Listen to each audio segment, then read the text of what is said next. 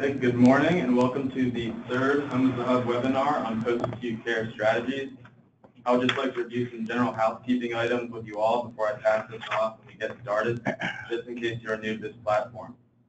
The slides were sent out this morning to those that were registered. If you registered late, you can also access the handouts in the handout section of the GoToWebinar platform. This webinar is being recorded so it can be shared with others who are unable to attend live. We do ask that you please dial in using the telephone option if you are able. You will be prompted to enter your audio PIN, and this will allow us to have a discussion at the conclusion of the webinar. At this time, all participants are muted and all panelists are unmuted. If you do have a question, we ask that you hold that question until the end of the webinar, but you may ask a question in two different ways. One, you may raise your hand using the palm with the arrow on it in the GoToWebinar platform. Hopefully you can locate that now, and I ask that you practice using it so we can be sure you can ask questions later. It is located on the left-hand side of the Grab tab. Please do this if you are dialed in with the telephone only. If you are dialed in with either your computer's audio or using the telephone, you may ask a question by accessing the Questions platform, which is also located on the tab menu. And with that, I'll turn this over to Abraham Segrist, Vice President of Quality and Patient Safety for the VHHA. Good morning, everyone, and welcome to the next installment of our Home is the Hub webinar series that's focused on reducing readmissions across the state of Virginia. Just as a way of a reminder, the Virginia Hospital and Healthcare Association is an association of all of the hospitals and health systems across Virginia. We have a shared vision that through the power of collaboration, we will be the recognized driving force behind making Virginia the healthiest state in the nation. In 2014, the Board of Directors underwent a strategic planning process in which they identified 4 areas of collaborative improvement. And the priorities that they identified are listed on the screen in front of you. Of course, the webinar series we're engaged in is focused on our priority related to hospital readmissions. And this morning we'll be talking specifically about post-acute transfer readmissions. But the association is also working with hospitals around the state to reduce healthcare-acquired infections, specifically those related to C. difficile. We're also working collaboratively together to improve the patient experience as measured by the HCAP survey. And then finally, we're working together to identify and reduce serious safety events in all Virginia hospitals. In regards to our readmissions work, that has been done under the purview of our Home is the Hub initiative, which started in May of last year. For those of you that have been with us since then, you'll recall that last year, working in conjunction with our content advisor, Dr. Amy Boutwell, we introduced our high leverage strategies related to post-acute transfer readmissions, multi-visit or high utilizer patients, and toe hip, toe knee readmissions. We partnered with our statewide quality improvement organization, HQI, and then we led a series of webinars last year in which we provided specific information regarding our high leverage strategies, and then ended the year with an in-person session here at our offices in Richmond and a meeting with our Skilled Nursing Facility Association. This year, we've continued the statewide learning effort, and we started in January with a deep dive webinar related to emergency department strategies. We continued with a presentation from one of our payers, Anthem, in February. In April, we talked about community health workers, and today we were talking about post-acute care transfer readmissions. The association is very proud to be sponsoring today's webinar with our skilled nursing facility partners, the Virginia Healthcare Association. I will now turn it over to April, who will talk about the work that we, the VHHA, are attempting to engage with our skilled nursing facility partners through the VHCA. So April, welcome and thank you for being with us this morning. Hi, good morning. Good morning, and thank you to everybody who's joined this morning to talk about this collaborative effort. The Virginia Healthcare Association and the Virginia Center for Assisted Living, our mission is collaborating to enrich lives, and I think that this initiative really fits well into what our mission is as an association for long-term care providers across the state of Virginia and across the country with our national association. Recognizing that hospital readmissions have that impact on residents, both negative for physical, emotional, psychological impacts within the skilled nursing care centers, but also the high cost that it leads to for Medicare dollars. So preventing these readmissions to hospitals whenever possible, we recognize is a top priority for CMS and managed care programs. So you'll see here on the screen that we have part of the national quality initiatives, the very top one for the short-term and post-acute care is hospital readmissions. So we are striving to reduce the number of hospital readmissions within 30 days during a skilled nursing center stay. And to do that, I think that the collaboration between hospitals and skilled nursing centers is extremely important. We are very excited to show these efforts and show where the profession is showing ongoing efforts to improve the lives of individuals while reducing hospital healthcare costs. So that's where we are at this point, and we're very excited about hearing from everybody on the call today. Well, thank you again, April. Great. Thank you again, April, for being with us. A slight modification to the end of our webinar today. We're glad to have both hospital and skilled nursing facility representative with us. And at the end of today's webinar, we've added a few additional minutes, during which time we hope to solicit discussion and feedback from those of you that are able to stay with us. So without further ado, I will go ahead and turn the rest of the this morning's presentation over to Dr. Amy Boutwell, who's been working with us for the past year on this topic. So Dr. Boutwell, please take it away. Great. Thank you, Abraham, and thank you, April. What a great gathering this is of providers and organizations who really have a shared interest in promoting patient care as well as improving value and improving transitions across settings. So today, as stated, today is a deeper dive into strategies to improve care transitions between hospitals and post-acute care, and for patients specifically discharged from hospitals to post-acute care settings.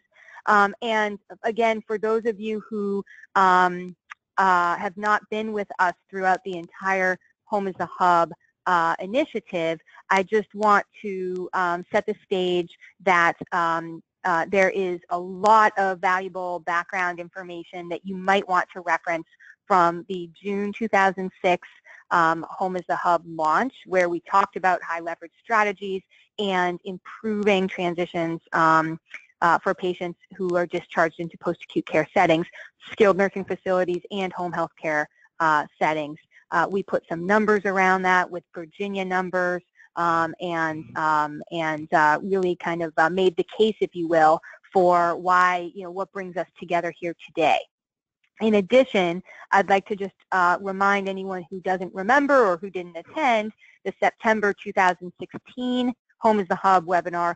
That was our overview. It was our overview of a wide variety of strategies that have been effective in the field to improve care transitions for patients discharged into skilled nursing facilities. There's tools, there are examples from outside the state of Virginia, etc. And today, the reason why I set the stage is because today is going to be a deep dive. We'll refresh we'll refresh on some data, some updated data, and some types of best practices. And then what we're going to do is we're very lucky to hear from Mary Catherine Colbert and her collaborators in her SNF network to go really deep and detailed into their story and their journey. So again, for those of you who might look for a more of an overview, I reference the September webinar, and today is a deep dive into the details, the how-to, the benefits, the considerations of how the Bon Secours system has worked to build and strengthen the partnerships with their skilled nursing facility partners. We'll then, of course, have time for discussion, and I'll conclude this part of the webinar before the extended discussion with a few recommendations. The objectives of this part of the presentation are really to have you understand in detail the steps that one system has taken to build effective collaborations between hospitals and SNFs. And we really want to flesh out all of the leadership, organizational, quality improvement, patient care, logistical components of this example, so that you can take from this example the principles that will undoubtedly apply to your own organization and your own patient populations. I really hope that you challenge yourself to write down, be an active participant in this webinar, and write down 3 practical steps you can take at your organization, whether you're a hospital, whether you're a skilled nursing facility, or any other provider type. There will be lessons learned that all of us can take away from the Bon Secours example in order to advance the collaborations between hospitals and skilled nursing facilities across the Commonwealth of Virginia. So, moving here into some refreshed and updated data resources that we're so lucky to have from the Virginia QIO, and thanks to our partner Carla Thomas for bringing these to our attention for today's webinar. The first is everyone loves to see a picture, and a picture tells 1,000 words. And so I know that you might want to, after this webinar, blow these images up and look closer at your regions and your communities, but to orient you to the graphics here that you're seeing, on the left-hand side is we have, if you will, the heat map of readmission rates for, now this is limited for Medicare fee-for-service beneficiaries, but that's really much of who we are thinking about in today's webinar. This is the map of Virginia, and showing us here on the left-hand side the readmission rates at a zip code level across the Commonwealth.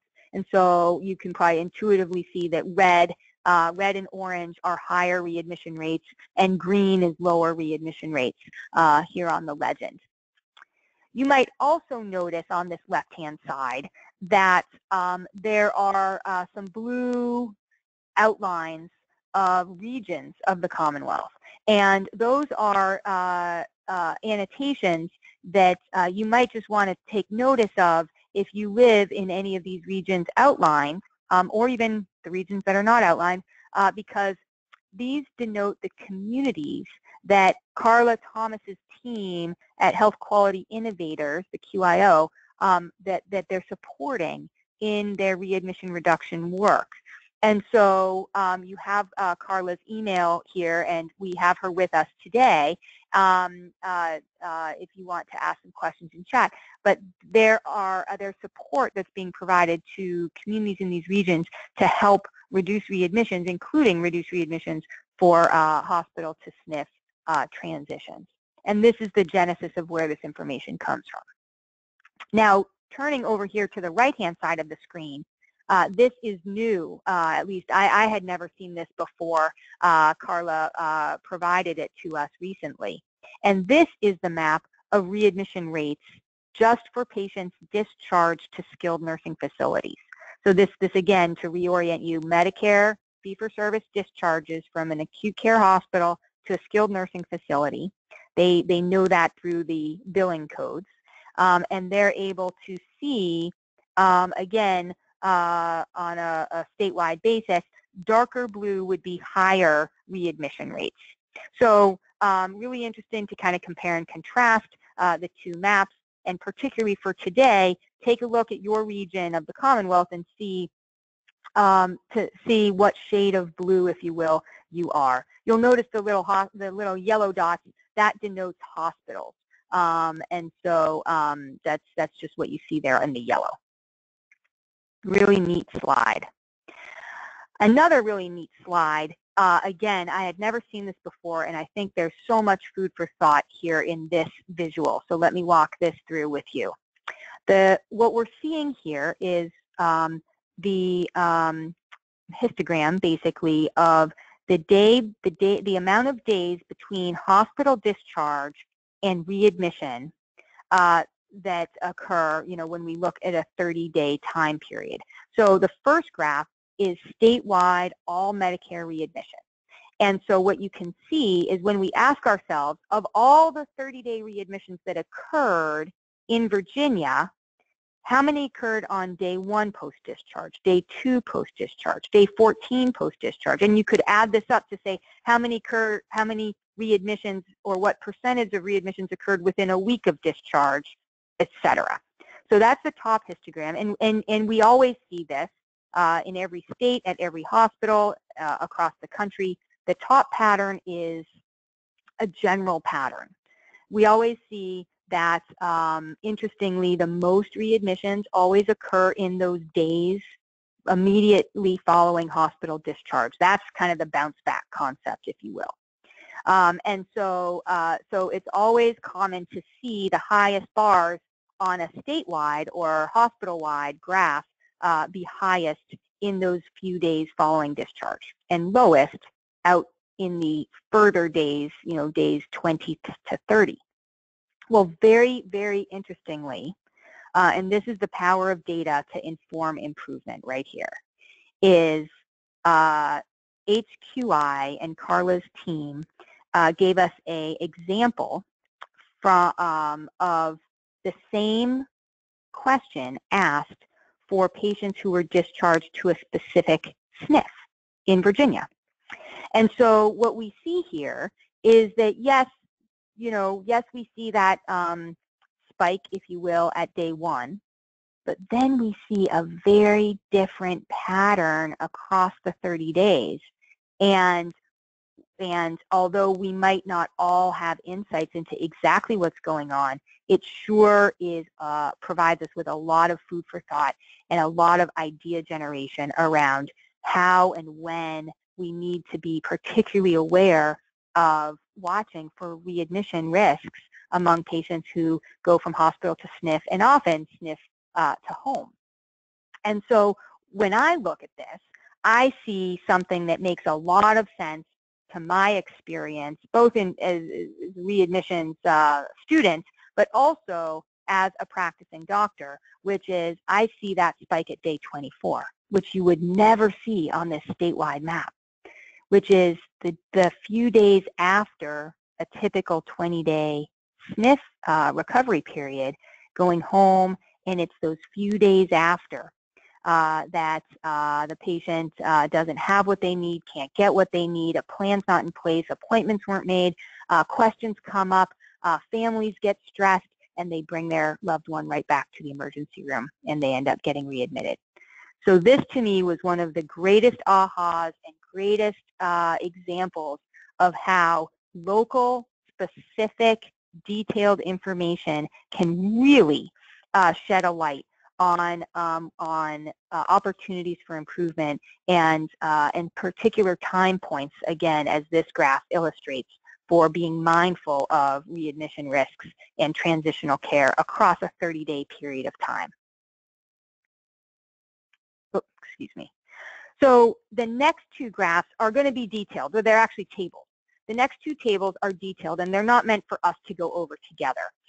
What we're so grateful to Carla and her team at HQI for doing is for, again, giving us an example report that's available to teams that are working with the QIO and quality improvement work to reduce readmissions, and just really provides food for thought about the type of information we now have potential access to in terms of really understanding the flow of patients between hospitals, skilled nursing facilities, back to the inpatient setting or the emergency room, etc. So what we see here is an example hospital report that would be provided by HQI to a hospital that's working with them, and we can see here in that top part of the table the hospital-specific 30-day readmission rates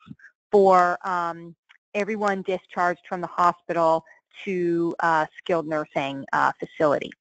And it would have the hospital's readmission rate there in the light blue compared to the Virginia readmission rate for this group of patients in the yellow. So again, the hospital can see how are they tracking compared to other, or to statewide averages, basically. So really, really helpful. The lower part of the table is a little bit more detailed, probably probably most interesting to the hospital folks on the line, but it's new information. Again, I haven't seen this level of detail before, so it just shows the power of we're all getting so much better with our data, is that we can also see in readmission work, most of you will be familiar with the idea that we're talking about an inpatient discharge and whether they were readmitted to the inpatient level of care.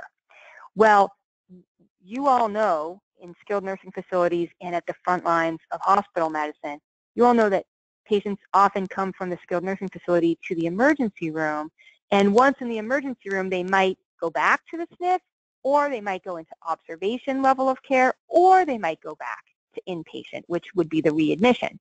So when we only look at the top of this table, we're only seeing a part of the total flow of human beings between our facilities, right?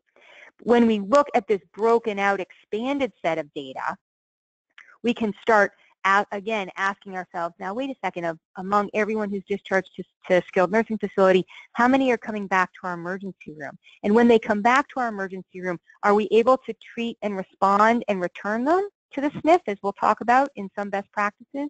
Or does it look like we're still kind of stuck in standard care, which says if they come to our emergency room, we pretty much most often readmit them, which again is what standard historical patterns have been. So thank you so much for this expanded view, really reflecting here the human flow, who's coming in between and amongst our facilities. This next table would be a table that would be provided to a skilled nursing facility, again, as an example table from HQI. So here you can see that this would be your facility's 30-day readmission rates for all Medicare patients who are discharged from an acute care hospital and admitted into your facility. So you can see that this is quarterly data, so that speaks for itself over time, and you'd be able to see the number of residents admitted to your facility from acute care within 30 days of hospital discharge. So you could see that there in the definition on the left-hand side. And then let's just say, looking here at the most recent column of 70 residents admitted to your facility, then 7 experienced a readmission within 30 days of that hospital discharge. So it's still connected to the hospital discharge, which again, I'm going through this in some detail because this is information that a skilled nursing facility may not have. You know about patient flow in and out of your facility, but it's a little bit harder to have information about readmissions with regard to the hospital discharge event, and that's what this table is able to show you. It's also then able to show how your facility ranks among other facilities in the Commonwealth.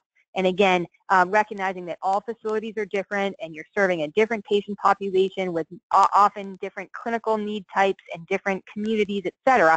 But again, many facilities like to just kind of have a sense of, even though it's not an apples-to-apples comparison, it's just an interesting and helpful little bit of information. So again, great data. In prior webinars, we've talked about readmission rates from SNFs and other types of patterns. So you could go back to the September 16th webinar for more information on SNF readmission patterns in general. Pivoting here now to away from these latest and greatest data assets to some words about what appear to be promising, effective, feasible, and also creative strategies to manage care across settings. Really, in readmission work, no matter who the patient population is, what we are really doing is managing care across settings. And we have called that care transitions before, but as I get more experience and more, as I learn more from successful programs, a transition is a great word, but a transition kind of implies a little bit of a transaction. I'm going to do a better handoff. I'm going to do a better transition of the patient. And one thing I'd like you to think about as I walk you through a few pointers on best practice, and then as we take a deep dive into the Bon Secours story, is what part of this work is managing the transition from one provider to another, and what part of the success of the story is about managing care across settings and over time. So I bring that to your attention for consideration here throughout the webinar. So I'm going to share with you 4 practices that I've seen teams invest in and find success in both improving the quality of the care transition as well as improving the measurable outcome of reducing 30-day readmissions from hospital to SNF and SNF back again. So practice number 1, many of you have heard me extol the practice before. This is a innovation developed by a neighbor in a neighboring state, Emily Skinner, a social worker at Carolina's healthcare system. And what Emily was asked to do was, she was asked as a social worker to figure out some way to reduce the SNF readmission rate. And so I always share that because I think it's fascinating to reflect that this was a frontline clinician. She was asked to figure something out. She thought outside the box. She really said, what would it take in order to do a better job? And this is what Emily came up with, and they call it the circle back method. And I think it's one of the more ingenious innovations I've seen in a long time.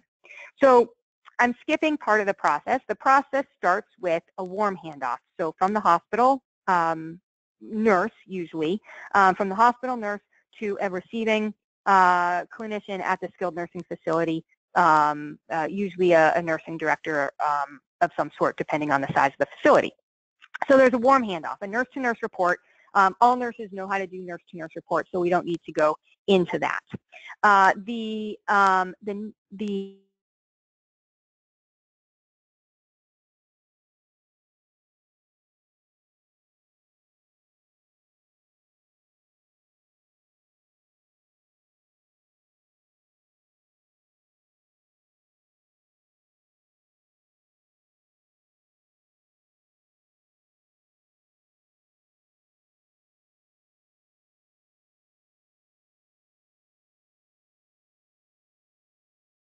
Received from us is the patient and family satisfied with the transition?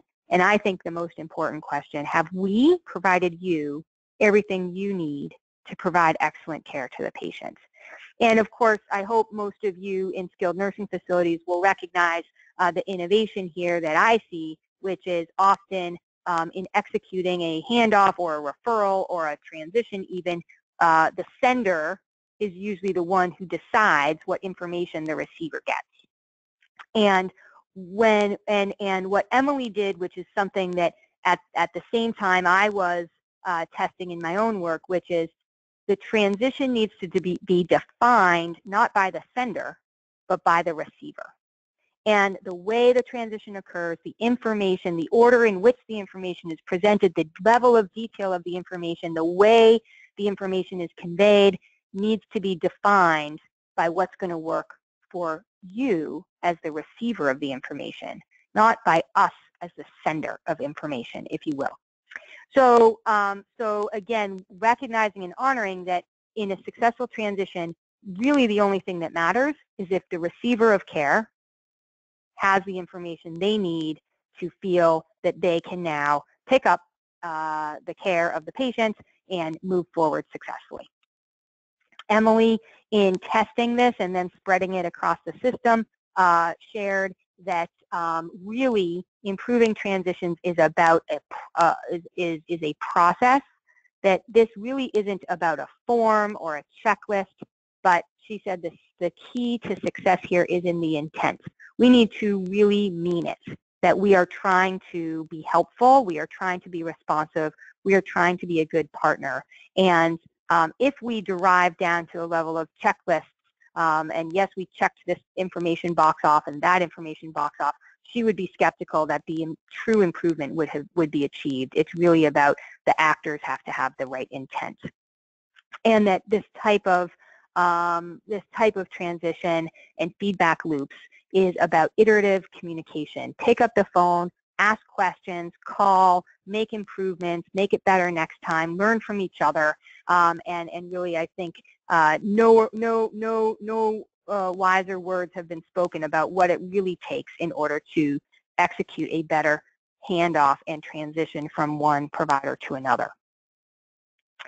So similarly, I have had the fortune to study what's called the Pioneer ACO programs. These are kind of the biggest and earliest ACO health system accountable care organizations across the country. And emerging after this circle back concept came a concept that I saw many of the ACOs embrace early on, which is if we as an accountable care organization send a patient into as our patient traverses the healthcare continuum, wherever that is, into a skilled nursing facility, into home with home health care, into home with primary care follow-up, that the accountable care organization does a warm follow-up with the receiver, and in our case for today, the SNF. So what I observed many of the Pioneer ACOs do early on, and this was as early opportunities to get that measurable success that they had to get in order to be successful in this accountable care model, is that they designated support staff from the accountable care organization who were available to really facilitate the logistics of communication and care collaboration once the patient left the hospital and went into whichever other facility they might go to, and always a number of facilities, right? That's the logistical challenge. And so support staff were key to facilitating the ability to do something like a warm follow-up following discharge from hospital to SNF. You needed someone to pull together, you know, where did the patients go, and to arrange sometimes to connect by phone, and which patients are we going to discuss, et cetera. So there's a lot of air traffic control and logistical support that goes into managing care across time and settings. And then with the support of that logistical support person, then principal clinicians, mostly nurses, would get on the phone together between the accountable care organization and the SNF, often one or more facilities at a time for efficiency, and do what we clinicians used to call card flipping back when we would use index cards for our patient notes. But basically just run the list, talk about how the patient's progressing, any barriers, you know, any concerns, any changes in clinical status, any access to specialty service issues that need to come up, and especially in anticipating and preparing for the point at which the patient would then have another transition from SNF to home. So key lessons as I observed one large Pioneer ACO go through this journey of discovery is they, I think, acknowledged what is probably really productive for us all to acknowledge, which is it can take a while to develop the collaborative rapport that we're truly seeking. And they acknowledged, especially this particular hospital, large academic medical center, pretty, big name in healthcare, that it took a while to cast aside feelings across the continuum with their SNF collaborative partners that the hospital or the ACO was the big guy trying to dictate to the little guy. And that wasn't the intent, but of course from appearances and history and just humans being humans, that was the way they tripped and started and had to bumble and work through the relationship building part. And so they really did acknowledge that a lesson learned for all of us moving forward is that we need to acknowledge and allow for that relationship building, the trust building, and the collaborative spirit to take hold. And this really isn't about anyone telling someone else what to do, but rather collaborating in this new task called managing care across settings and over time. And of course, just like Emily, they said absolutely no substitute for verbal communication. They're not relying on checks and forms and protocols and templates. I mean, they have a process, but there's no substitute for verbal communication and joint problem solving. And that's where they got a lot of their measurable success, and they continue to this day. Two more practices to orient you to briefly is then emerged the bundled payment programs and physician-led ACOs and accountable care and with entities that had to manage care over not only 30 days but 90 days and a year. And again, some key points that we're learning from across the country, as well as from the example we'll hear from today, is that really when we want to get results, oftentimes I see in all of these stories, there's usually a dedicated team and there's a point person. There's some sort of coordinator. Again, like I said in the prior example, someone needs, this is a new task. It's a new management task. There's a lot of logistics. There's a lot of relationships. There's a lot of things to coordinate. And so oftentimes we do see a dedicated team and a point person that manages this part of this new clinical care model.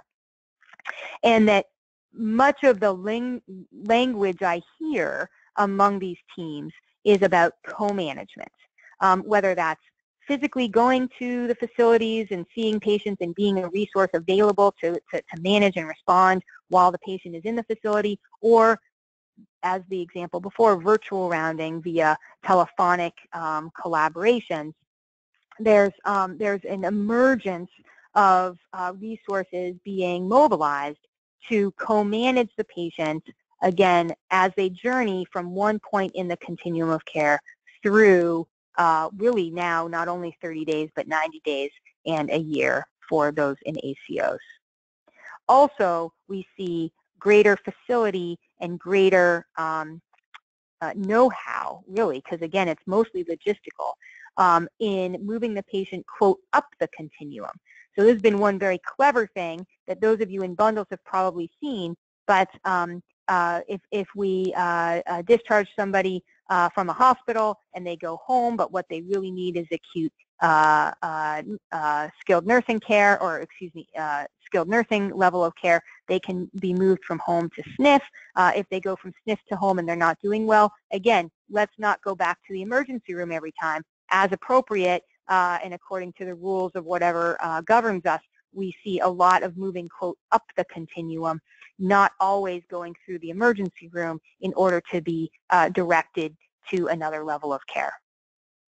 Finally, a note about a very important opportunity for collaboration between skilled nursing facilities and hospitals. Often we think about the transition from hospital to SNF, and then what happens in the SNF or co-management, and the transition from SNF to home.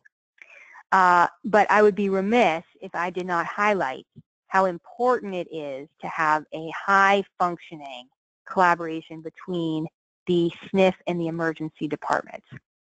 And this brief story I've shared with some of you before, but some of you may not have heard it, was an observation given to the chief of emergency medicine at a hospital up here in Boston.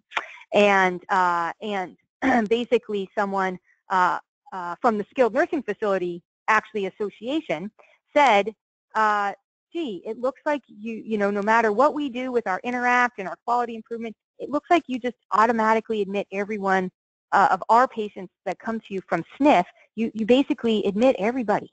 What's going on with that?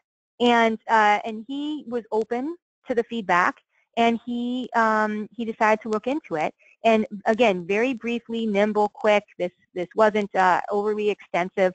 He brought this to the attention of his 40-some providers at a staff meeting, and he said, "Look, we're getting feedback from the SNF Association that it appears like we're not using these Interact forms, and we're admitting most people that come to us from the SNF. Why do you think that is?" And he just asked why 5 times, if you will, and he got those working assumptions, the old assumptions, the perhaps incorrect assumptions that the providers make. Oh, well, if the patient comes to us from a SNF, that means they can't take care of the patient, or they can't do an IV, or I heard nursing homes can't give breathing treatments, or whatever old misconceptions might be lingering. He got those out on the table, and then he basically did, again, lean, quick. He said, well, it turns out that, you know, the 5 SNFs in our immediate locality, they're willing to take people back 24/7. They can most certainly do IVs. They can most certainly continue IV antibiotics. And he basically used the SNF capabilities form to generally orient the providers to the higher level of capabilities that the facilities had than the providers had been aware of. And then he did this. He said, so now that you know that they can do more than you think they can, if you see a patient coming from a SNF and they're not unstable and they're not acutely ill, if you diagnose and assess them in the emergency room and they can continue their care in the skilled nursing facility environment, then why don't you just think twice, and whenever you can, send them back if you think it's safe and appropriate. So it wasn't heavy-handed. It wasn't, tied to their bonus structure. It was, it was the invitation to, hey, think twice, see if you can send the patient back if you think it's appropriate, doc.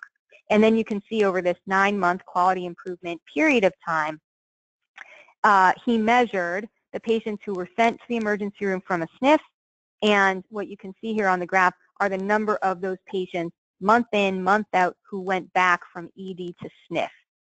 Thus, as you all can recognize, mostly avoiding, almost all of these would have been readmissions, probably of one type or another. So you can see, again, engaging with the emergency room and treat and return is a wonderfully important pathway to build out in your collaborations. So I have summarized here, as we now move into our deep dive example from Bon Secours, I have summarized here some bullet points for you to listen for and in the Bon Secours experience, and think to yourself whether or not you have any or all, some or all of these components in place in your work to promote better care and collaboration between hospitals and SNFs. So most successful stories include a shared, open, transparent, blame-free understanding and use of whatever best available data exists. We saw some beautiful data from the QIO. Sometimes we've got beautiful data. Sometimes we work with what we have. And in that last example, they just did simple counts. So you don't always need sophisticated data. You have a shared understanding of, hey, who's coming from me to you and from you to me, and can we figure out why? Can we track it, trend it, review it, be open, transparent, blame-free, using data, as I said at the top of these remarks, as powerful insights to drive improvement, not for blame. Number 2 is to foster, again, a shared understanding of what matters to patients and caregivers.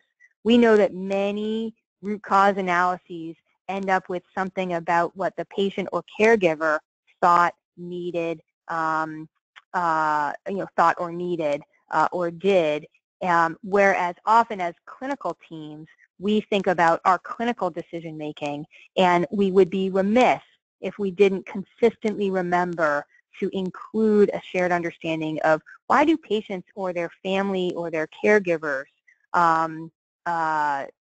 either want or don't want readmission.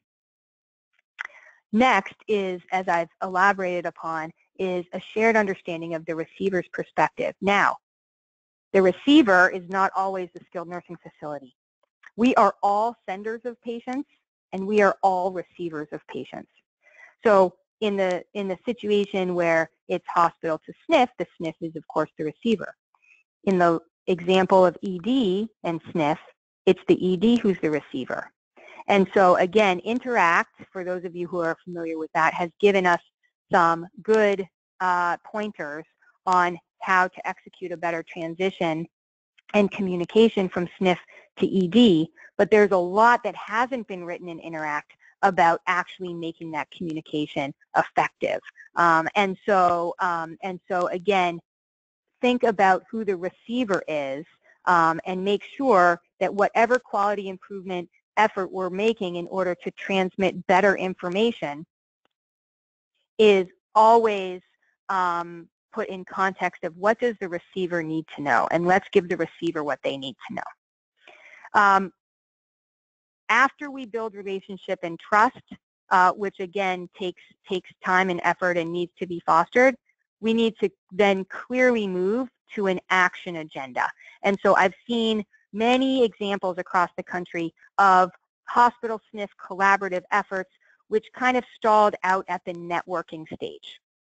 And so my advisement is part of the beauty of being oriented in this type of a webinar and initiative around a measurable outcome like readmissions is that, again, once we foster those trust and collaborative relationships, we then need to clearly identify specific, feasible improvement ideas that will reduce readmission, stay focused on the goal, and that will enhance your collaboration, not detract from it. And what we don't want to do is bring together a bunch of networking events. That's good for other reasons, but if we're focused on reducing readmissions, we really need to get into the work. Over time, hardwire the improvements you make into new standard operating procedures so that all new staff, all staff know what to do and when. And again, there's no substitute for meeting regularly and engaging in joint problem solving. If there's one thing that I hear that is causes good intentions to get stalled out, it's that we set a meeting schedule of meeting once a quarter. And meeting once a quarter, I would call that the advanced maintenance phase. But if you are starting a collaborative undertaking, meeting, calling each other, having fluid interactions, meeting at least monthly, most stories start with more often than that, but quarterly should only be when you have hardwired processes and you're really maintaining and optimizing what you've built.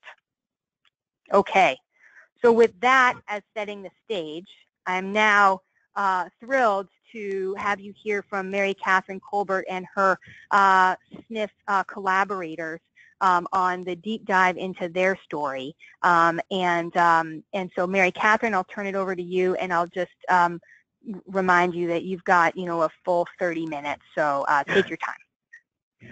Well, I appreciate that. Thank you, Dr. Boutwell, for this opportunity to talk about Bon Secours' journey to building a SNF network. And I'll make sure I keep track of my time, too, because I want to make sure my other folks that I brought along with me have time. So just an overview about Bon Secours. It is a large healthcare system, and we have our headquarters in Maryland. We're in 6 different states and 3 different countries. And in here in Virginia, we have 8 hospitals in the Richmond and Hampton Roads area with about 750 providers. So Dr. Boutwell wanted to make sure I told you all where I fit into the system, the healthcare system. So I'm under Senior Services. My supervisor, Ellen Calhoun, is the Administrative Director of Senior Services for Virginia. And so my work is across the state. I'm headquartered in Richmond, but I do cover Richmond and Hampton Roads. There are others like me in the Kentucky and South Carolina markets for Bon Secours, but they also do other work besides just the post-acute. My work, as my title says, the post-acute care coordinator, that's all I do. Dr. Boutwell also wanted me to talk about how I got this job. I wasn't going to talk about that, but it is different. I am not clinical. I have no clinical background at all. My prior job at Bon Secours was community outreach, and my background before that has been nonprofit service, either as a volunteer or as a leader in nonprofits. And in fact, my first job actually was in sales. I was in advertising sales for 15 years. So when they asked me to do this job, I think Bon Secours understood the importance of the relationship component of this work, and I was really, really blessed that they found a way for me to use my skill set in this way. And I've been doing this work for a little over 2 years, and it really has been nothing short of an amazing learning experience. As I said, I knew no clinical information, and I relied on my friends in the hospital. I work at my office is at St. Mary's Hospital, the largest of the Bon Secours system, and I talked to all my nursing friends when I was hearing all the alphabet soup about all the work that we were doing, and I had no idea what they were talking about, but I've learned a lot in the past 2 years. So my job is really to be a conduit between the two worlds, between the hospital world and the SNF world. So when I'm at the SNFs, I tell the hospital side of the story, and when I'm at the hospital, I tell the SNF side of the story, because I'm really trying to remove the us and them, and for us to be a we as far as patient care. So the next slide just talks about how we're looking at taking care of our patients. You guys can read around the circle. I'm sure this isn't new to anybody who's in healthcare, but we're just looking at our population, looking at what problems or issues they have, and how we can engage the patients along the way and all the stops along the way to work better on that patient care. And our post-acute network fits in with this just perfectly. So why did we decide on a post-acute strategy? We have the triple aim, as I'm sure most hospital systems do, as you see on the left. And if we accomplish all of that, all those wins, the patient's going to win. And as I just said a minute ago, really trying to remove the us of a hospital and the them as SNFs and all become a we, and really looking at what's best for the patient in all the settings. And if we focus on that, we'll have great success. So I'm going to give credit where credit is due. I borrowed this slide from my friend Mike Pickles, who's the AD of case management for Bon Secours, Virginia, and he came up with a great concept about our work is really minding the gaps along the care continuum, looking at where a patient might have a gap in service, and we really recognize that the patient leaving the hospital setting and going to the post-acute, whether that be SNFs or home health or home, there's a gap there. And then also then when the patient leaves that post-acute setting and going back to their home, there's another gap there. So we really wanted to look at ways on how to mind the gap and close those gaps so it is a continuum.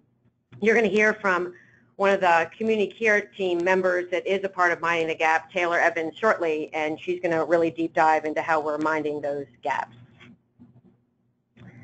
So, of course, we are a hospital, so there's financial incentives for us to mind these gaps and to do this work on a post-acute strategy. So we are a part of an ACO, and we do have our Medicare Shared Savings Program patients that we need to follow along the way. We also are involved in lots of bundles. We have the hip and knee at one hospital that we just added spine to that hospital as well. We have a CHF bundle at another, and 2 of our hospitals have shoulder bundles. So we all are looking at reducing utilization of the post-acute as well as reducing our length of stay. And I'm sorry, back in the ACO too, just for comparison, in Virginia we have about 200,000 lives that we're watching in the Medicare Shared Savings Program. And lastly, we have the value-based purchasing and readmission reduction programs. All of this is leading us to have a better relationship with our post-acute partners. So now let's talk about how we built the post-acute network. So these are our focus areas that we worked on. Sorry, Mike, the next slide for me. The focus areas that we looked at when looking at who to engage in our partnership. The first area we have there, you see the stratify facilities by quality and performance metrics. And I'm sure all of my SNF friends that are out on the call today understand that the star rating is very important for us to look at. We had the 3-star rating as the minimum, and that really came from the bundle requirement of all of the bundle patients needing to go in a 3-star. But in my past 2 years of working, I have come to learn that the star rating system is one complicated, I don't want to say mess, but I can't think of a better word right now. And I think one of the biggest learnings is that I need to educate my hospital colleagues about the STAR system, and it's not the end-all to be-all as far as the rating of patient care for a SNF. There's a lot that goes into that. Unfortunately, it's the way a public looks at it, just like you look at a restaurant or a movie. The star ratings are what you look at, not really even knowing what goes all into it, but I've found that part of my job is really educating everybody on the hospital side about what goes into the star. But there's much more than that we look at about not just the star rating. The second area for evaluation, we want to make sure that our SNFs have adequate scope of service for our patients. And we have a SNF evaluation form that I'll talk about in just a minute that we sent to our SNFs prior to visiting them. And the third area, which is unique, I feel, for Virginia, is that we have a good geographic coverage. As I said, we have 8 hospitals. The 4 in Richmond are close together. The 3 in Hampton Roads are not necessarily. We have, rivers that really split communities, as well as, tunnels and ocean. We just have a lot of geographical considerations to take into effect about who we were going to include in the network. And the fourth area, which I think is one of the most important, I know data is very important, but the ability and willingness to collaborate with us as a partner was a huge consideration to us. We wanted people that wanted to work with us, get in the weeds, look at both sides of the equation, and figure out how we can make patient care better. So when we looked at evaluating the SNFs, specifically we looked at the mission and vision of Bon Secours, and we wanted partners that aligned with that same mission and vision. If we had partners and we said they were our partners, we wanted to be proud that they were our partners. In data collection, we used a lot of resources. You can see on the slide that we used, and there's just one-page example on the slide of that SNF evaluation form I talked about. It's a 7-tab form. It isn't probably very enjoyable for the SNFs to fill out, but it really helped us compare each SNF side by side. And we talk about therapy, staff, their quality and safety initiatives, their administration, nursing, clinical capabilities, had a lot of information on that form. We also gathered information from our internal sources, and which I feel was the most important was our case management staff. These folks work with these skilled facilities every day, and they could really give us some inside information on how they were to work with, response time, placement of hard-to-place patients, and I just can't emphasize enough how the networks really need to involve case management as a part of their team. And we also then looked at where our Bon Secours Medical Group had docs as attending or medical directors. So then we looked at, after we got all this information back, we looked at the evaluation tools and decided where we were going to go visit. So 2 years ago, I went on quite a tour of the state of Virginia. I think I visited probably over 40 different SNFs in a very short period of time. But we really felt it was important to meet these people, again, build relationships, meet them in their facilities, and as you can see on the slide about how long they were and who was involved from each side of the SNF and the hospital. So when Bon Secours did show up, you see lots of people on that list. We kind of were a little bit of an army arriving at the SNF, but it was important for all the people along that are going to mind those gaps that they be present to hear firsthand about the SNF and how they take care of patients. But I really felt it was important for the SNF to tell us firsthand, not just on paper, how they took care of their patients and residents at their facilities. And then we also took a tour around the building to look at the facility and just really see the space and see residents at the facility. So after all of the tour of Virginia, a summer's worth of visiting SNFs, we then laid them all out side by side per hospital. And you can imagine the spreadsheet that made. It was quite something. And we had everybody in the room that went on the site visits. And we laid up against those 4 focus areas that you saw before. And we had conversations about each of the visits and what we felt. And again, I'm going to emphasize case management and their opinion as being critical to this work. And as we go forward, I can't do my work without them. They are quite my aces in the hole, as you would say. I really couldn't do the work without case management. So once we decided who we were going to offer, who we were going to engage in a partnership, we put together a clinical service agreement which outlined how we would partner together, and we asked the SNFs, eventually we came up with 28 in the state that we entered into partnership with, and we outlined how we would want to collaborate, the data we would share back and forth, and how we would conduct business as partners. So now that we have all these partners, what are we going to do next?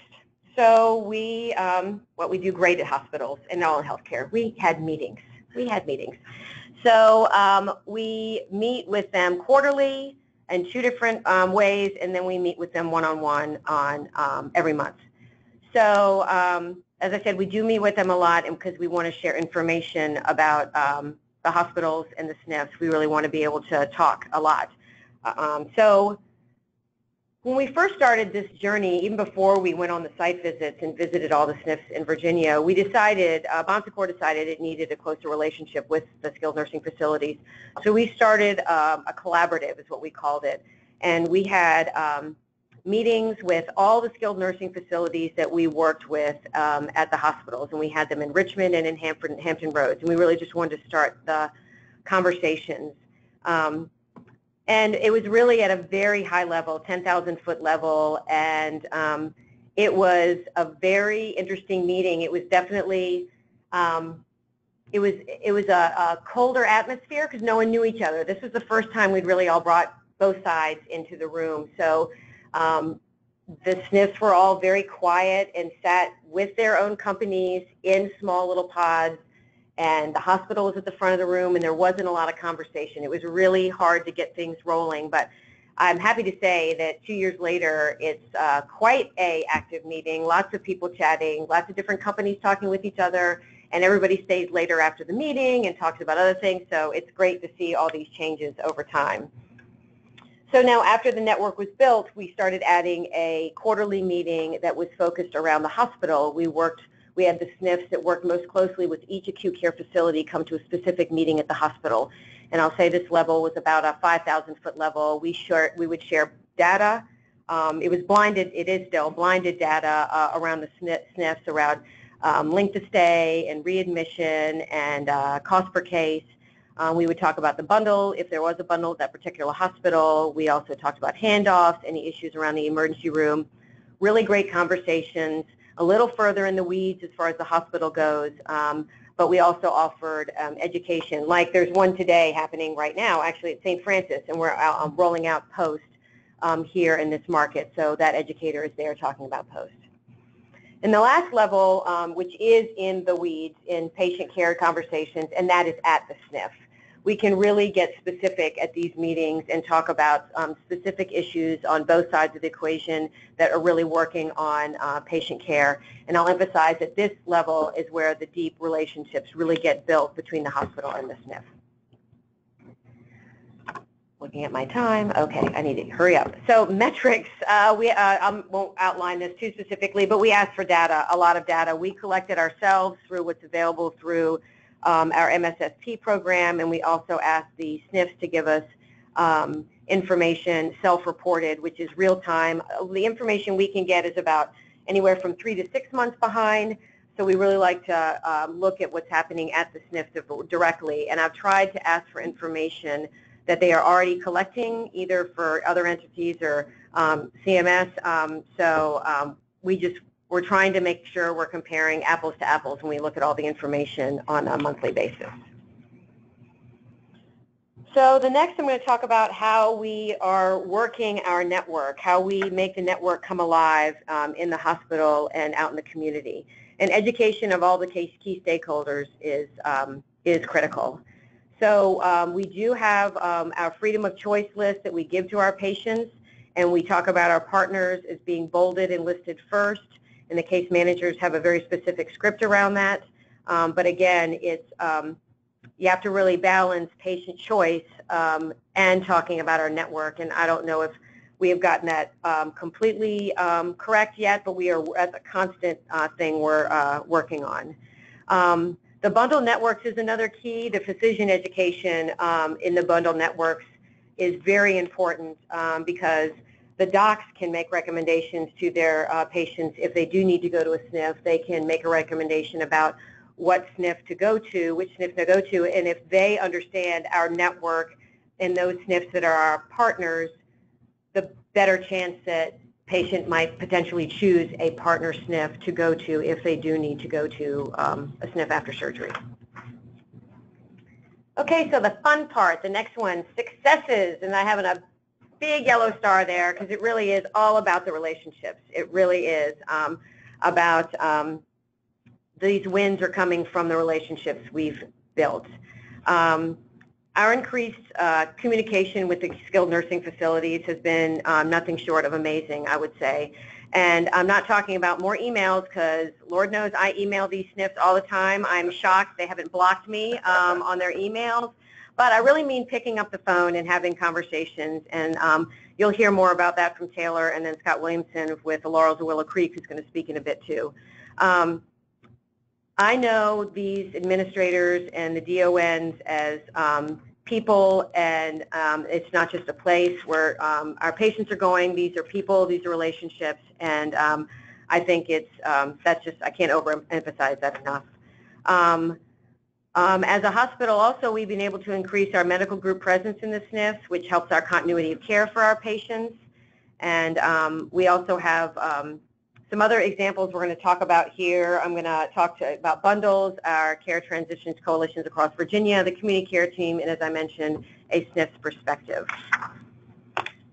So let me just talk about bundles briefly. You can see the numbers and the improvement, and this is specifically at one of our hospitals that we have that has hip and knee, and then they've also added spine, but this is around the hip and knee bundle. And I know that also Abraham talks about that too, about how we're trying to reduce readmissions around the bundle population as well. So the success for this is we started it 3 years ago, and you can see that the most recent numbers we've really improved. And in the past year, the bundle team at this hospital has gone out into the SNF through meeting with the therapy team and the DONs there about what the expectations is around the care pathway for these DRGs in the bundle. And I think meeting with them in person has shown them, you know, how we can work together and what their expectation is in the SNF, and the readmits and the length of stay have really dropped. And I just really think this is a great example around how these relationships have made a difference. So I'm going to talk about next, I'm going to turn it over to Taylor Evans, who is a social worker with Bon Secours Richmond, and she's been at the forefront with these community care teams. So I am not going to talk, thank goodness, and let Taylor talk now about the community care teams. Thank you. Hi, my name is Taylor. As Mary Catherine said, I'm the social worker with the community care team. I started as a case manager at Bon Secours St. Francis and then transitioned over to the community care team. I now have a partner, Tammy May, who is a Bon Secours nurse navigator, and also nurse practitioner Laura Finch, who encompasses the community care team.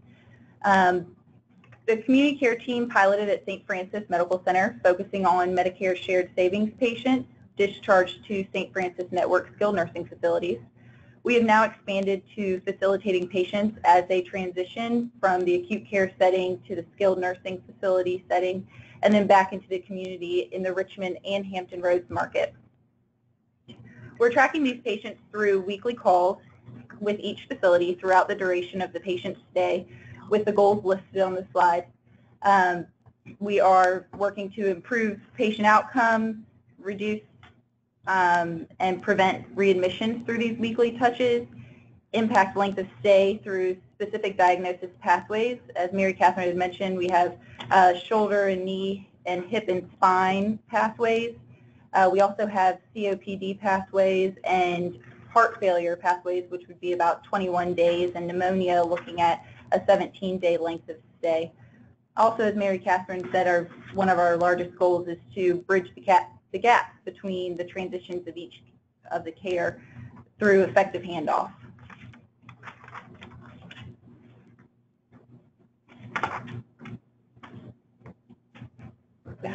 Yeah, go back one. This one? Yes. Okay. So collectively, the Richmond and Hampton Road markets workflows start by identifying Medicare shared savings patients, heart failure bundle, and other defined high-risk patients. The community care team notifies the SNF of the specific patient within 24 to 48 hours of arrival, and we conduct those weekly telephonic rounds with each facility to review the patient's progression. And then we provide a synopsis of these meetings to the Bon Secours nurse navigators in preparation for the next transition of care.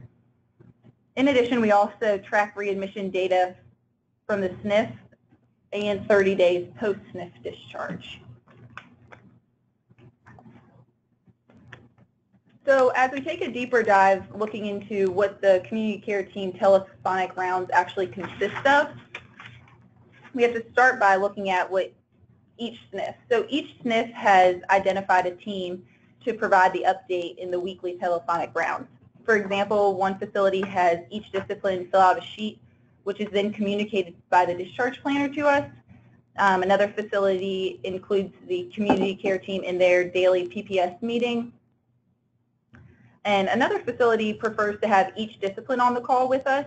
So we have their social worker, the director of nursing, and therapy team on the call. We also include our home health representatives on the call for continuity of care. For patients who have chosen Bon Secours Home Health, the home health agency is able to track the progression with us of the patient throughout their SNF stay, and then have an idea on how they can continue progressing once the patient's home.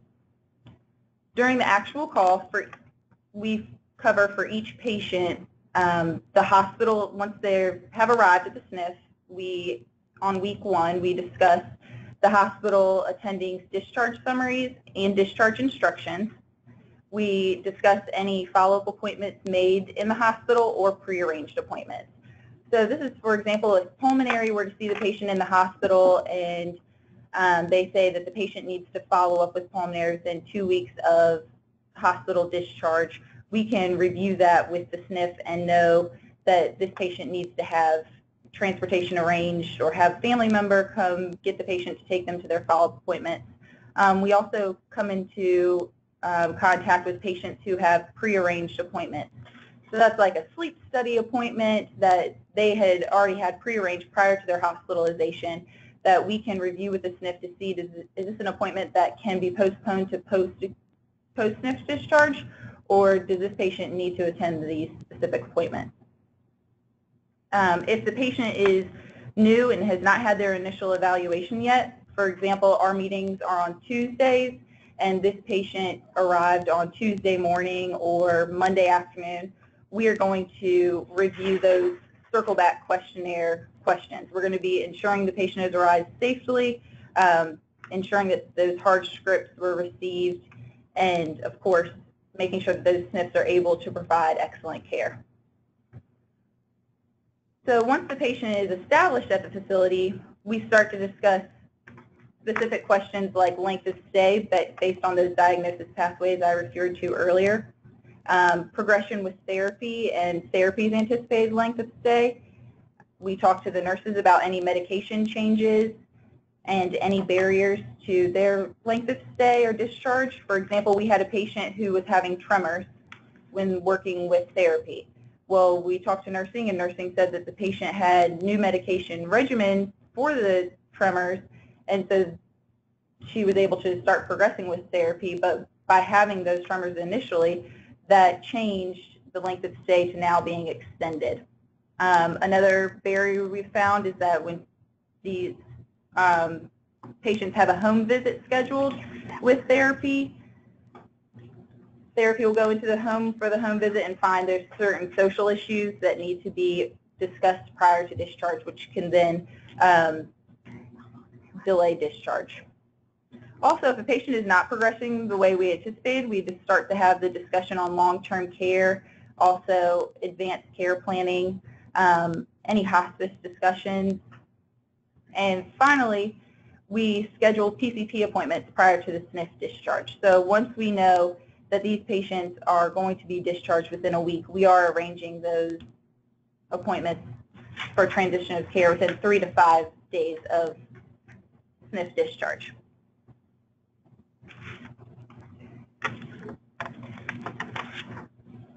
My favorite question is going to be in the next slide is where I'm asked, what are the success stories of the community care team? This is my favorite question because I always want to reply saying all of our patients are success stories. We know by having these collaborations that although we might not have that aha moment of this collaboration is working, we know that it's working because of having these weekly touches. We're talking about these patients regularly.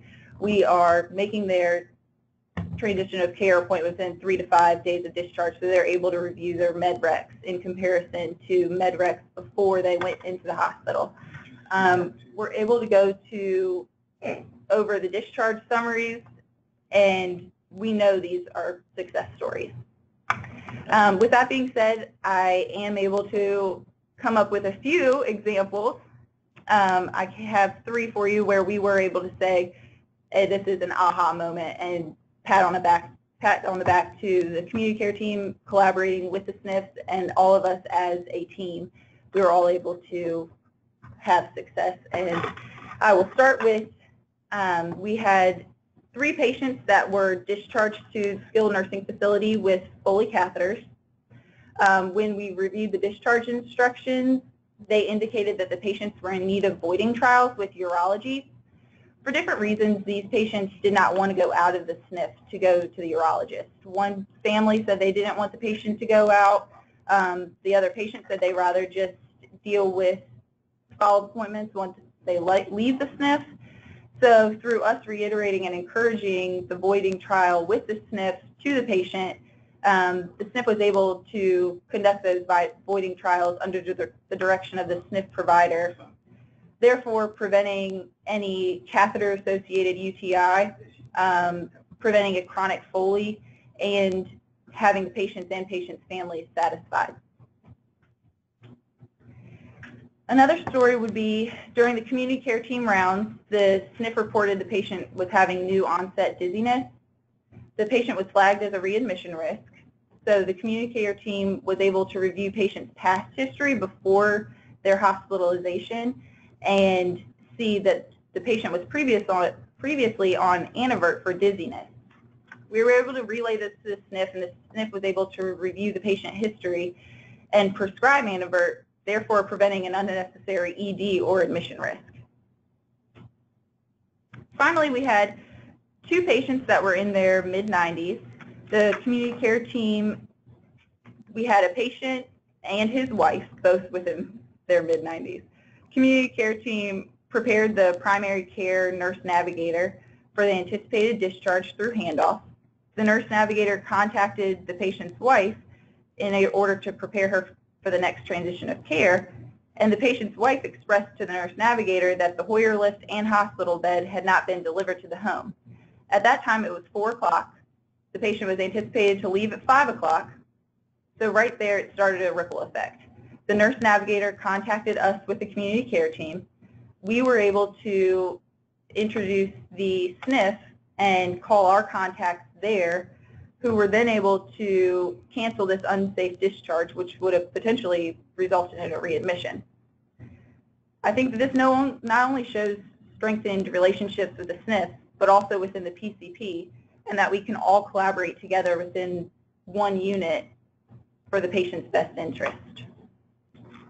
That was great. That's great. That's wonderful. great examples of us, how getting in the weeds is really helping patient care and avoiding these possible readmits. So thank you, Taylor, very much. So the next slide, Mike. Yeah, Care Transition Coalitions. And I'm going to talk kind of fast over these, but they're super important. Carla Thomas, I know, is on the phone and helped us with the data we supplied earlier with, and she's also the coordinator for all of these Care Transitions Coalitions, and Bon Secours is involved in 3 of these in the state, in Richmond, Hampton Roads, and then Eastern Virginia.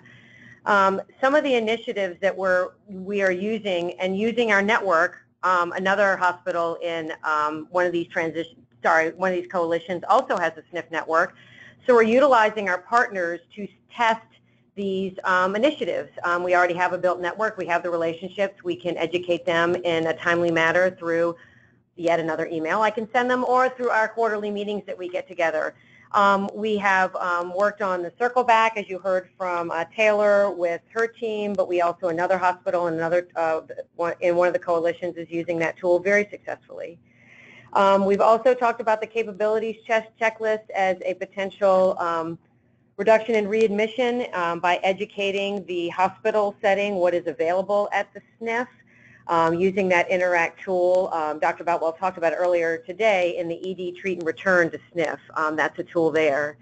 And the last one is the Sepsis Initiative, which is a cooperative between VHHA and HQI around the hospitals and SNFs, using the same language around sepsis, early detection, and interventions. VHHA handles the hospital side and HQI handles the SNF side. And we're going to use the network, these quarterly meetings we're having in August, to have the hospitals and SNF report together on the work they've done together around sepsis, and to look at that. So again, just removing the gaps, removing the barriers between our 2 organizations on how we can work together to help patients. So now I'm going to introduce Scott Williamson, who's been patiently, hopefully, hearing all this great information, but I'm thrilled that he is able to speak from the SNF perspective about his thoughts around the relationship and the network. So Scott Williamson is the administrator of the Laurels of Willow Creek, which is a SNF in South Richmond. And Scott, I'm going to turn it over to you. Thank you, Mary Catherine, for inviting me to participate. I guess this may sound overly simplistic, but our experience with the partnership with Bon Secours is, we have a personal relationship with the hospital administration. I've been working with St. Francis Hospital and St. Mary's, or St. Francis, since that hospital opened, and for years it's always, there's mystery people at the hospital that nobody knows. Well, now right, so we know the folks there, and in the past we would have situations where we would have questions about things, about what they may have done when we get a patient, and the same on their end. And we've kind of been left to wonder in the past, but what Mary Catherine mentioned about picking up the phone and calling, that's really what happens. So there's really a much higher degree of understanding of what happens on both ends.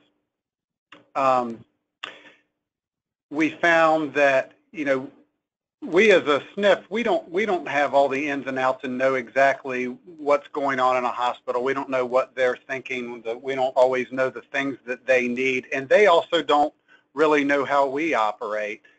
And through our monthly and quarterly meetings that we have, we've really learned about a lot about what they need, and the same for us.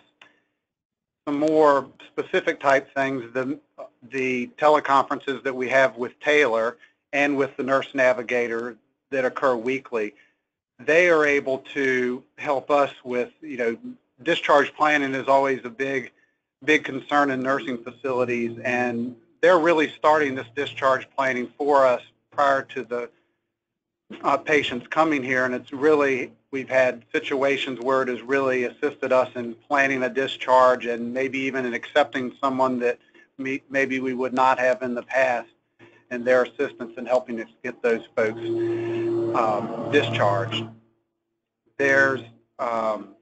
We've also had situations where we've been able to have some more preemptive assistance to prevent rehospitalization. For example, the situation that presents fairly frequently where you have the family who is requesting a trip to the hospital that we don't believe is necessary, and you add a whole new level when you can contact the administration of the hospital to have them step in with the ER docs to see if they could do things to help prevent those rehospitalizations. When Mary Catherine mentioned the metrics review, the hospital setting and the skilled nursing facility, we each have certain metrics that we are measured by, and through these reviews, they're able to understand our metrics. And when they look at a 5-star review, for example, they're now able to understand what those measures mean, and we definitely weren't there before having this. Another, I guess, a very specific example about a success story was a patient that was not a citizen of the United States, also didn't speak English. The hospital had a really difficult time placing that patient, and we were one of the facilities lined up not wanting to take that patient. Well, going back and forth between us and the hospital administration and the patient, director of case management, everything, we were able to admit and discharge that patient successfully. So that was just a specific example. Another recent example that prevented a hospitalization was a patient who came with a new colostomy and a supply that we could not obtain because it was on back order. The hospital sent the patient with the supply, and then when the patient went through the supplies much quicker than anticipated, they were able to deliver more to us, and we prevented a rehospitalization there. That's awesome. Well, thank you, Scott, so much. And I'll take this public opportunity to thank you for your partnership with Bon Secours. I really appreciate it. And thanks for talking today. I know Sure. We are like super short on time, so I'm going to try and go through what's next really quick. I'm going to pull out some of these that you can, Mike, if you could forward the slide for me. Thank you. I mean, a lot of this you can surmise on your own, but the data collection I want to pull out because there are lots of hospitals now with SNF networks, and we're all asking a lot of information at a lot and asking and demanding a lot from the SNFs. A lot of phone calls, a lot of interventions, so just trying to balance all that for them so we aren't taking them away from taking care of patients. So trying to balance all of that with data collection and information we get with them. Let's see what else to bring out. The reevaluation of the partners in the network. We have done that recently, which was after 2 years of being up in the network. We're now going to do that every 6 months. So that's going to be, I think, it's going to be an undertaking, but it's going to be necessary. The landscape in healthcare changes so quickly that I think that's going to become a necessary evil for us to do it every 6 months. But we're looking at the most efficient way that we can do that for ourselves and the partners. And then lastly, what to expect when you go to a SNF. A lot of return to hospital sometimes happens when the patient goes to a SNF because the family and the patient don't know what to expect. It isn't the hospital setting. It's an equally qualified medical setting, but it's different than the hospital. So we want to talk about how the doctor doesn't come every day, how you might see a nurse practitioner, and how you are seeing different people in your room, and they don't have 15 nurses at your bedside. It's a different setting, and we need to set that expectation up so patients aren't, when you saw that slide from HQI earlier about one day, the bounce back, that maybe we can help prevent that by educating our patients in the hospital about what to expect in the SNF setting. So we're working on a brochure and hopefully eventually a video that maybe we can show them on an iPad when they're in the setting. So to finish my portion, I just will reiterate, this is a continual learning process. Bon Secours by no means has figured this all out. We have a lot left to learn, and our partners are very gracious in helping us learn as we go across, improving the care, minding the gaps along the continuum. And I still will stress, it is we need to move from an us and them and move to a we, and I believe this partnership has helped us really move to a we focused on the patient care. So I'm going to turn it back over to Dr. Boutwell with our, 30 seconds we have left? I'm so sorry. Yeah, we're good. We've got Okay. extra 50. Okay, We good. are good. Okay. We are good. thank you, Mary Catherine. Thank you, Taylor. Thank you, Scott. What a deep and rich discussion. And again, you can tell that really the work that what we can learn from Bon Secours is relationships. Pick up the phone. Scott said it. Taylor lives it every day with her care transitions team. Mary Catherine leads the development and fostering of these effective, trusting, mutually beneficial relationships. And so the other thing I really gleaned out of this deep dive was multifaceted components, such that in quality improvement, we all need to start somewhere. Starting somewhere might be convening a meeting, looking at data, looking at root causes. But there is a portfolio of efforts that we heard about, and really, I have learned that hospitals get success when they have a portfolio of strategies. So too would it apply here, that hospital SNF collaborations would also need to adopt and manage and actively foster a portfolio of efforts, just like we heard from this example. So thank you so much, and undoubtedly your collective patients are doing much better because of what you've put in place for them. So as we wrap up, as Abraham noted, there is an opportunity here for an extra 30 minutes, if I remember correctly, of discussion time. And so just to remind you, for those of you who have the time, we will wrap up the webinar component and move into discussion. And so invite you to check your calendars and see if you can stay on for that. Just in concluding the webinar component before we get to the discussion is I would encourage you to take from this webinar today the importance of using data to guide your outcomes-oriented cross-setting collaborations, to target your improvement efforts based on the root causes of readmissions. The very last root cause that Mary Catherine said is next for them to tackle is what do patients and their families know about the skilled nursing environment, and it sounds like a root cause of some of their avoidable readmissions is not quite understanding what the skilled nursing environment is, and that's a very common one. And so targeting your improvement efforts to really get to the why patients get readmitted is always an important guiding concept. Develop those personal working relationships, and as Scott said, what differentiates his relationship with Mary Catherine is there's a human being. It's a personal relationship, not an organization, nameless, faceless, someone somewhere that we don't really know. Manage patients discharged not only from hospital to SNF, but as Taylor so well described, managing during the SNF stay and SNF to home. It's the entire patient journey, and that's really the exciting thing about this work is we're managing the entire patient journey, and that's new work, it's new skills, it's a new frame, and it's what keeps me interested in pursuing these changes. And then finally, from time to time, you may find that you need to create new options. Again, the virtual rounding we heard. We also heard in the Bon Secours that there's some more collaboration with ED docs and the medical practice, and making sure that we're mobilizing services while the patient is in the skilled nursing environment in order to best meet their needs without needing to return to the hospital. So much to think about.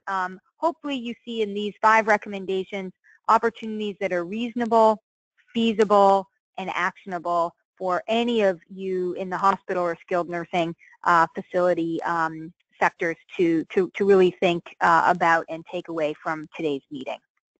So with that, I'll thank you for your attention today. Thanks for your commitment to reducing readmissions.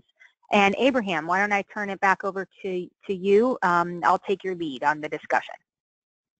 Great. Thank you very much, Dr. Boutwell. I will ask Mike to flip back to our slide that says question and discussions. As Dr. Boutwell noted, we have allocated some additional time this morning for questions and discussion. So we understand that some of you might need to leave us, but for those of you that would like to ask a question of Dr. Boutwell, of myself on behalf of the association, of April Payne from VHCA, or from our colleagues from Bon Secours or Scott from the SNF setting, we have opportunity. So to ask a question, you can type your question into the question box and we will read it and respond to it. If you'd like to ask a question verbally, you just hit the hand icon to raise your hand and we will be able to unmute your line and we will be able to respond to your question once you ask it verbally. And so we will give folks a few minutes. We'll look for any questions that are being typed in, or we'll look for any hands being raised. We have a hand raised from Susan Vaughn. Susan, your line's unmuted.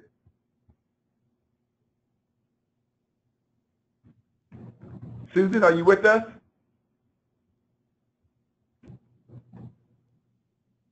Susan, do you have your phone muted?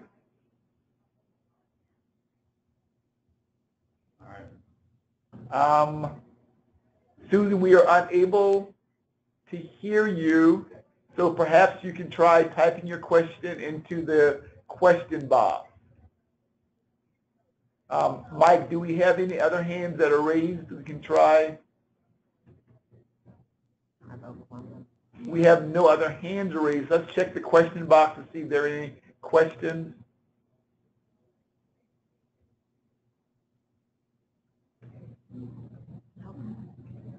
Wow, perhaps that means that all the information we provided was, hello?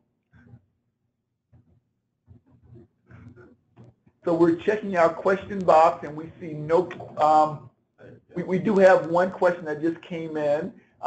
Victoria asked, may I have a list of typical members of a community care team? For example, a SNF, DON, a case manager, and a social worker. Anyone want to speak to that? Typical members of a community care team? So each facility recognizes and appoints their own, but yes, I would say most SNFs have their social worker, DON, and physical therapy, occupational therapy on the call. Some of our facilities, like I was saying before, some of our facilities say that they have each discipline write a note on each patient, and then they have one person communicate each discipline's role. Great. Thank you very much, Taylor. We're going to try to see if we can get Bronwyn Harvey, who's raised a hand. Do you have a question? You're unmuted. Can you hear me? Yes, we can hear Hello? you. Hi, good morning. This has been great. Kudos to everybody and all the hard work that everyone's doing. I did have a question about the care coordinators through transitions of care.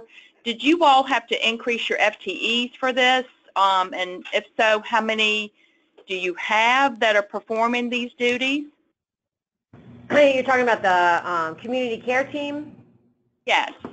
The one that's making the rounds? No, we reallocated those folks into roles, so no, we did not create any additional FTEs. Originally, the plan was to do it in person, but we did not have, we just found with the amount of patients that we had, our high-risk Medicare Shared Savings patients, that we just could not physically do that, so we switched to the telephonic. Ideally, it would be in person, and if your market is small enough that you can do that, I think I think Taylor and I both agree that the in-person is great, just like the building relationships that I do in my role. But as far as the care, community care teams, we did not create any new FTEs. We reallocated folks to this work. Does that answer your question? Yeah, and did you reallocate them from out of the hospital, or were they already existing in your post-acute? And are No. they made No, up ma'am. of RN LPNs or? So, yeah, I got so you do, and it's great questions. So, no, it was hospital folks. These people worked in the hospital setting. Either that, when I say hospital, I should say the medical group also, because that's where the nurse practitioners have come from, is from our Bon Secours medical group that are that do this work.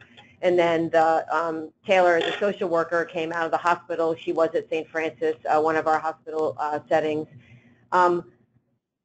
So it's all hospital. Bon Secours only owns 3 skilled nursing facilities, and they're in the Hampton Roads area. All these other partners are outside entities. We do not own them. So the work that I'm speaking of in Taylor on the team is out of the hospital.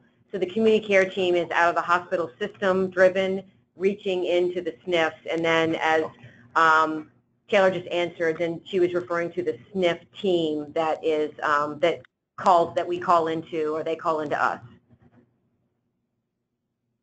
Thank you. You're welcome. Thanks for your question. So one of the questions we received earlier was how long do the telephonic rounds typically take with each SNF? And are there lessons about how to be efficient with the rounds? Yes, so a typical round depends on how many patients, usually about 2 to 3 minutes per patient. I would say when we have, some of our SNFs have the upward of 10 to 15 patients that we review per call, and it also just depends on if they're new. Newer patients take a little bit longer just because we're doing a deep dive into going over their discharge summary, going over those circle back questions, reviewing any medications, and also then once the patients are established there, we are able to just say, are they still on track? Are we still on track for discharge at this date? Are there any barriers that are preventing that, or any updates? And those go pretty smoothly. So I'd say about 2 to 3 minutes per patient. And Taylor, do you conduct weekly calls with all 28 SNFs in your network? So myself and Tammy are the Richmond Market Community Care team. We call 14 facilities throughout the week, and then Hampton Roads as well calls 14 facilities. So it's 2 different sets. It's 2 teams, one the Hampton Roads area, one here, but they're just 2 people each team for each market, and we have 14 and 14, the Richmond Market and the Hampton Roads. But you are talking to the SNFs. Yes. Each SNF gets a call every week. Yes. So each SNF does get a call each week. We've met with them to see what is the best day for them, what's the best time, and we all call into a conference line at the designated time and day. Great, thank you. We'll check to see if we have any more questions in our question box. We see no more questions in the question box, no more hands raised. Well, we'll just remind folks that when you log out of the webinar today, you will get a survey. We ask that you take a few minutes to complete the survey. We will be meeting collectively as a team to review your feedback as we plan further activities between the hospital and the SNFs across Virginia. So let me just check once more. We've got one more question. How do you manage transition SNF to home? Is it a telephonic management? So can anyone speak to that? So when we have a Bon Secours medical group patient, we are able to send our notes virtually that we're using through our system, Connect Care. Each time we send a note, we're able to write a note to chart on these patients. We're able to send them to their nurse navigator in the primary care provider office. Other than that, we're arranging those PCP appointments prior to discharge and letting the patients know that they need to have their discharge summary. We also have, we send, or the SNF is going to be sending the discharge summary and med rec to the PCP for the next transition. Also, by having Bon Secours Home Health, we have them also included on our line. So Bon Secours Home Health can then track the patient and pick up where we left off. And a part of that too is, and I didn't mention this, is through our network we've now opened up a Connect Care link, an electronic medical records link for our skilled nursing facilities in the network so they can view the chart. It's a 35-day read-only, and that was launched in April, so that's helped the SNFs take better care of the patients because they can see the chart just as we have, so they can see updates of notes as well for those 35 days, so that helps in the transitions. But yeah, part of the community care team is making sure that it is more than a warm handoff back to their next stop after they leave the SNF, because as we know from Carla's slides, the short turnaround time after they go home, so making sure the SNF to home, whether it's with home health or what's the next step, is planned before they leave the SNF. So yes, the community care team is vital with that, and it is telephonic at this time, like we mentioned before. Great. We'll do one final check of our question box. So we do have another question. Is there a template other than the 6 questions to collect and trend information received from your weekly contact with the SNFs? So the circle back, I believe, is what you're talking about with those 6 questions. So there's that information, as Taylor talked about, collecting that info if a patient has just arrived and it's time for their telephonic weekly check-in. But the rest information actually gets put back in their chart, and that is something we're looking at too. That is a time-consuming part of this process, but it's essential. So the nurse practitioner with Taylor, Tammy May, she will input that information back into the chart. So that's how that information is kept. So anything that's collected in those circle back questions would be a part of the charting if need be. But those circle backs are really to identify any initial gaps that we can take back to the hospital about, the hard scripts needing to come, or if information didn't show up as we promised it would, that's where we can go back as a hospital and check on our systems to make sure our discharge to the post-acute are the best they can be. So, yep, all that information gets tabulated, but most of the info on the telephonic check-ins every week go back into the chart for the patient. Great. Thank you very much, Donna, for that question. Let's see. Make sure we get all the questions. Don't see any more questions. Don't see any more hands raised. And so we thank you all that were able to spend the additional time with us this morning. We will go ahead and end this morning's call. Dr. Boutwell, we always appreciate you being with us and sharing your insights and your experience from around the country. April, very glad to have you with us and really enjoying the partnership with VHHA, and of course our colleagues from Bon Secours and Scott. Glad to have you all with us, and we look forward to much more collaboration over the next several weeks and months. Everyone have a great day, and thanks for being with us today.